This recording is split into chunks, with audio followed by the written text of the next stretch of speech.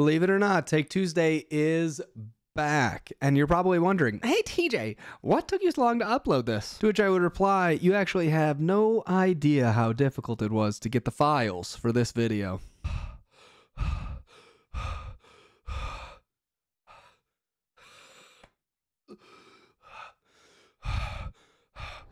The files! They're in the computer! Now that we finally have the files, though, we can actually get started and work on understanding what I promised nearly 2 years ago. Not embarrassed by that, which is how do I get this crazy Go snippet working? So I'm going to walk you through top to bottom on how I wrote this, some of the different techniques that we used, and then hopefully this should give you a flavor, not just for some ideas about what you can do with LuaSnips, but also more broadly with Treesitter and Lua. At the end, I'll give you a brief overview of some plans and some future ideas I have for this series, so make sure you stick around till then. Smash the like button. Let's get to it. But before I show you how we make this snippet, I just want to remind you of what it actually does.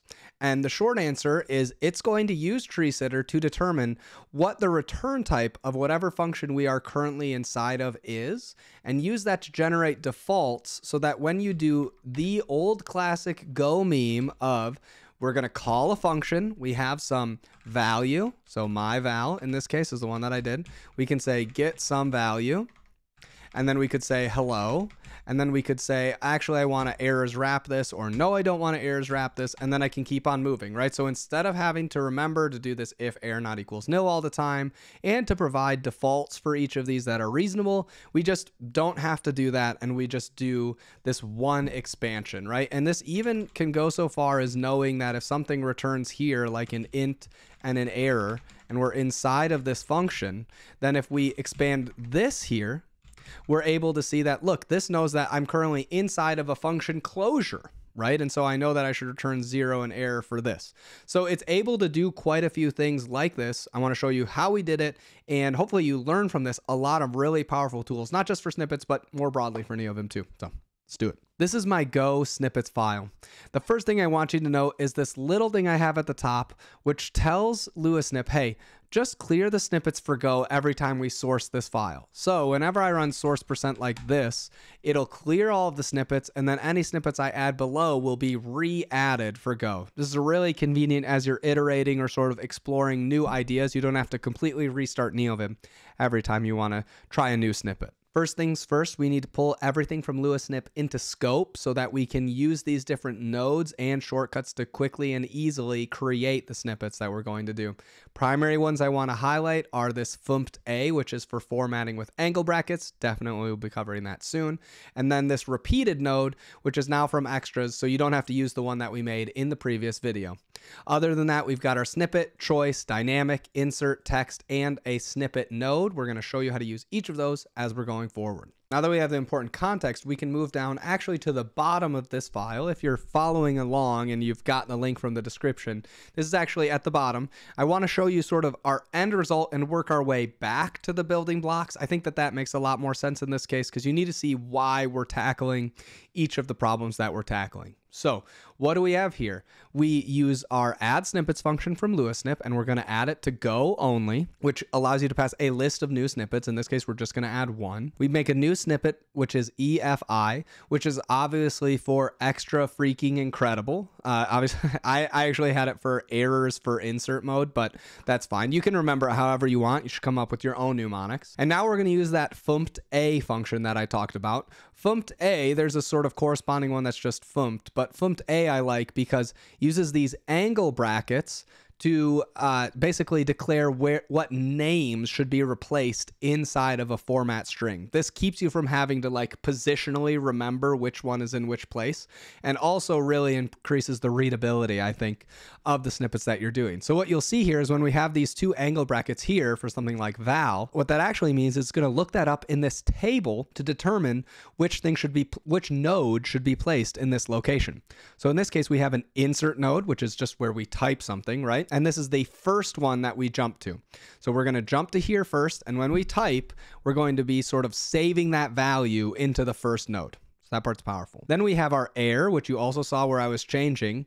And I'll jump over to here where you see we have this air same. This repeats number 2. So for air, We have this in jump node or jump position 2. Error same says, hey, repeat whatever is in node 2. So that's how when I was typing what the error was, you could see that updating in error same. Then we have F for a function name, some args, and then here's where the real magic is going to happen, right? This sort of result. This is a dynamic node. We're going to go over that, don't worry. And then here's our finish, right? So at the end, we're just going to jump out to the end of this. This is how we got that nice sort of experience of jump, jump, jump, jump. Okay, and now I'm just going to keep writing instead of writing sort of the standard boilerplate that everyone likes to sort of poke fun at Go. But of course, at least it's not try catch from TypeScript. Am I right? Let me know in the comments if I'm right. Yeah. So then what does this dynamic node do? Well, the first thing we'll notice is it's in jump position 5, right? Because we go 1, 2, 3, 4, 5. We actually don't ever jump to this error same node. That one just is mirrored from what's ever in this error position. The other thing to note about the dynamic node is that it passes this 2 and 3. What this says is this function here needs to be passed information about whatever nodes are in 2 and 3. Okay? I just did 1 and 2, but you know what I mean. 2 and 3. I can count. I promise. It's not an off by 1 error. It's just recording. Okay, let's go look at what Go return values actually looks like as a function. So Go return values, which is the function that we pass to the dynamic node, takes a single argument called args, and this is going to be the references to the nodes that we passed originally. Now, might sound confusing, but remember, we passed 2 and 3, which just means, hey, whatever's going on in node 2 and node 3, pass those whenever we evaluate this function. All right. And so what do we return? We return a new snippet node. A dynamic node, generally speaking, is going to return a new snippet node so that LuaSnip can evaluate it later. Okay. And so what do we do here? We say, I actually don't care about which position it's in. Just put it in the position of where I am. Right. So it's sort of like nil in this case says, figure that out for me, please.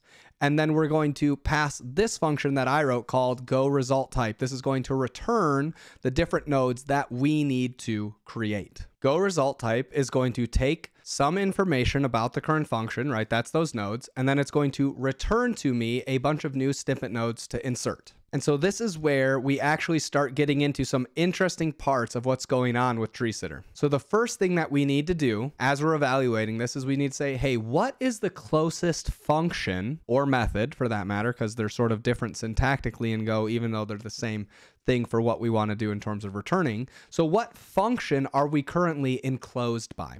And that's generally speaking, I mean, we're looking for some node in Treesitter, and I'll show you this in a second, that is either a function declaration, a method declaration, or a func literal. So we're sort of like looking for nodes that look like this thing. We're going to search from where we currently are and keep checking our parent until we find a node that is one of these types. Let's take a quick look at the tree, and I think that will clear some stuff up for you. So if we go back to the example that I started with, what you'll see here is when my cursor is in this spot, this will get highlighted over here in inspect tree, which is now built into Neovim if you didn't know. But inspect tree will tell you here's the current Treesitter tree that we're sort of experiencing with. And if what you notice is the parent of this body is actually this function declaration, right? When I put my cursor on that location, you'll notice that this whole area is highlighted. So this says, hey, everything inside of here is this function declaration. This is really important because this is how we're using to find out if we're in a function like this, or if we have some function like this and we're inside of here. Now you'll notice I have a func literal right here, right? This func literal is sort of where we're going to catch that node as we're walking up the tree, because we want a different return type when we're inside of here versus when we're right here. Those should return two different types of things.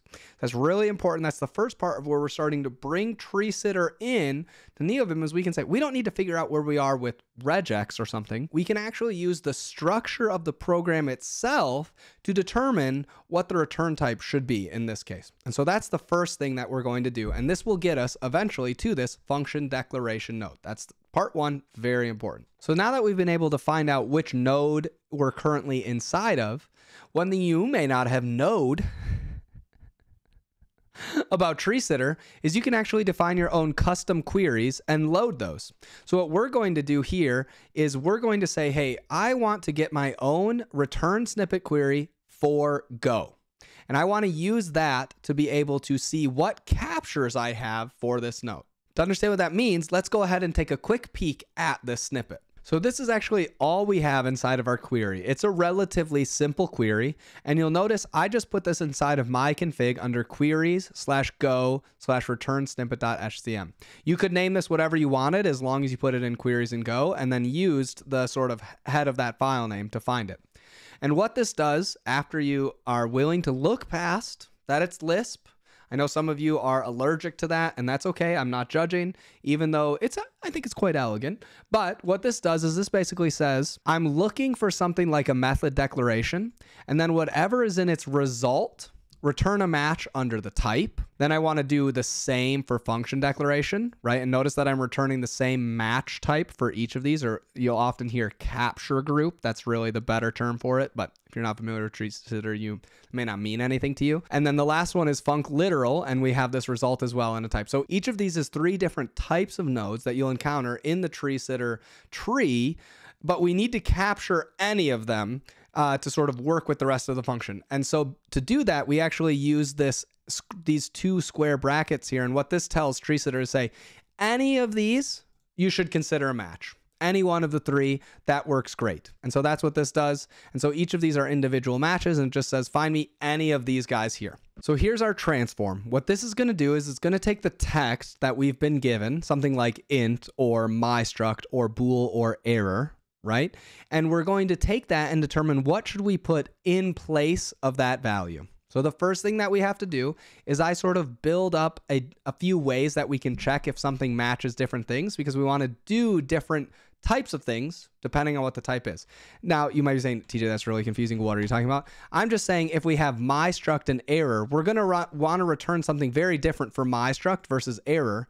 And indeed, you're going to want to do something different when you have something like this, which is a pointer, because the idea would be for this, you want to return nil here instead of some value, right? Because the default value for a mystruct is nil, as opposed to a default value for an actual struct itself is just the empty struct.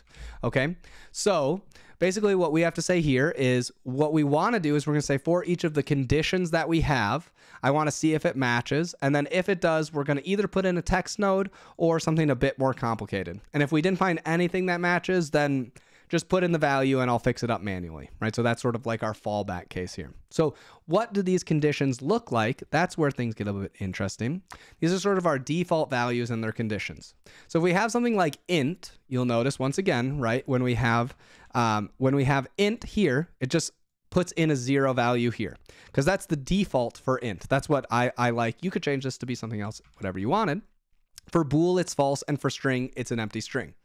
Things get a bit more complicated when we have some of the different types available to us. So for example, if we see that we have an error, then what we can do is I use a library when I used to write Go a lot, at least I use this library sometimes called errors, where you need to wrap the error based on the context of what you're doing. So this is why we can do something like this. If we delete the snippet that we had and we expand this again, and we say, you know, my val and get some value, and then we say XYZ, right?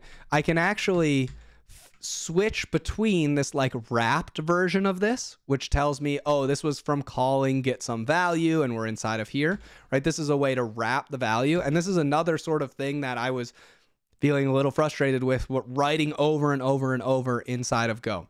So what I did to do that is I create a choice node, same building blocks we learned in the earlier videos, right guys? Like it's the same building blocks. And I just said, hey, either just put the error name, that's the node that we passed, that we tracked all the way back from when we passed 2 and 3 right here. This guy right here. This was saying, hey, this is the error name that we have here. When we pass this in, I just named it error name by passing this so that I could remember and not have to always pass around args11, right? So this is just literally creating a table to remind myself to make it easy, right? But if we go back to here, this is saying, hey, either pass the error name or pass the error name and the function name and sort of wrap those two things. So this is really, really convenient for those types of things that you often can sort of forget to do or you don't remember to do them. The snippet can just figure it out for you, which I think is really cool. Now we get a little bit more complicated than even error. In this case, we say, hey, if a type has a star in it, that means it's a pointer. So in that case, we need to return nil. So the condition for this case is, hey, can we find a star in this string? If so, then the value that we want to return is nil, right? Because that's the default value for something that's a pointer. And then the last case I have, which is just sort of like a nice one for me, is that usually if there's no star and like a capital, this happened to be the case for my Go code, then you would say, so that's not string find the star. And if the first character is uppercase, basically, right? Then what we're going to do is we're going to return a choice that basically says, hey, it could either be my struct itself with this, or sometimes it just the text itself. And I'll show you what that does. If we go back to this case, where notice now this is for a my struct, right? So my struct and, you know, something, it doesn't really matter in this case. We can actually switch between these two values just in case. This was sort of personal preference for how you'd want to do this, right? Because then you could type val errored or something. You could do whatever you wanted, right? The snippet is not the end of the line. It's just to help get rid of a bunch of the extra typing that you're trying to do. So once you know that, that's actually everything that happens in the function. Let's go from the bottom again to where we are here, just to show you really quickly how each of these pieces fit together now that you've been introduced to each of them. So we start again at our snippet. This snippet declares what the format looks like and declares the names of each of the things that we want to use inside of here. And then we have this special type of node called a dynamic node that calls a function. This function eventually returns a new snippet, which is just the result of figuring out which nodes we want to put inside. We do just a little bit of Treesitter magic, really not that much crazy stuff, right? Where we sort of get the current scope that we're in, and then we look for inside of that node, right? We use our query to look inside for that node and find which things match our capture groups. If we have a capture group for that thing, then we're going to return the result, right? And so when we go to here, we say, oh, there's either a parameter list or a type identifier. The important bit of here is we're eventually calling transform on the text inside of there. And then this is just saying, hey, do we have any conditions that match? Is it an int or a bool or a string, an error, a pointer, or sort of a struct? And then once we have that, we just use Lua, which we already know how to write, and we already know how to manipulate strings to determine what a good default value is. And that's it. A lot of the first time you're going to encounter this, I think it's going to feel just really complicated, really complex, but hopefully I've shown that you can break this down into much smaller pieces and understand each one. And each of these pieces is actually something you can use more broadly within NeoVim as well, which I think is great. You're sort of leveraging these pieces and their interplay together, which allows for a lot of really fun possibilities for snippets. And that's it. That's another Take Tuesday in the books. I know it's been a long time. My current plan that I'm shooting for is I'd like to record another video of Kickstart that's updated, that uses lazy, talks a little bit about extending and some stuff like that.